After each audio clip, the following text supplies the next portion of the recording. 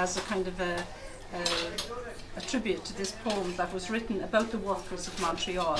It's called Tango de Montreal, and I can't read it in French, but Nuala has, because it's written in French. So if I'll read the English version so we'll all know what it's about, and then I'll ask Nuala to read the French version. That's okay. And I worked in Montreal. Oh, brilliant! You're meant to read it. So Montreal Tango by Gerald Godin, translated by Matt McLaughlin. 7:30 a.m. in the Montreal metro. It's full of immigrants.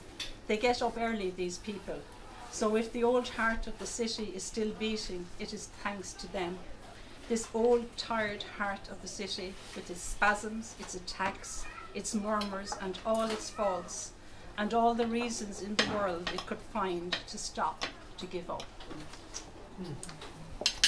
7h30 du matin, métro de Montréal, c'est plein d'immigrants, ça se lève de bon air, ce monde-là. Le vieux cœur de la vie batterait donc encore grâce à eux.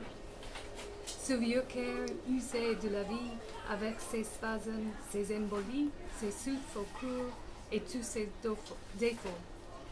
Et toutes les raisons du monde qu'il aurait de se rater, de renoncer. Thank you very much.